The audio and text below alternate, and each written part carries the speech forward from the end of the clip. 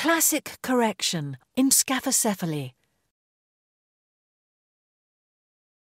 At birth, the skull is composed of separate skull bones that are connected with skull sutures. The sutures are the growing sites of the skull. One of these sutures is the sagittal suture, running in between the frontal and posterior fontanelle. Premature closure of the sagittal suture prohibits skull growth to the sides, resulting in an elongated, narrow skull shape. There is a risk for insufficient volume for the brain, and thus a skull expansion is indicated.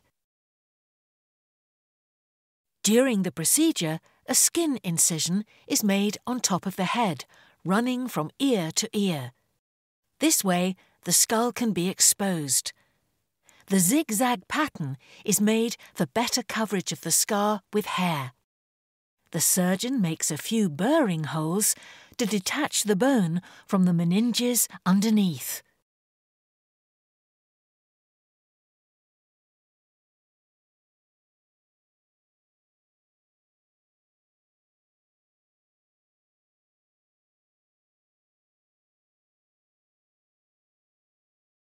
The bones of the forehead and both bones at the sides of the skull are removed,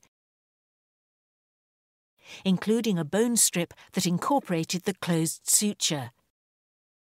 To improve the curvature of the bone on the sides of the skull, wedges are cut out of the upper border of the bone pieces. The edges are then bent towards each other and fixed with resorbable sutures. The more curvy bones are then repositioned.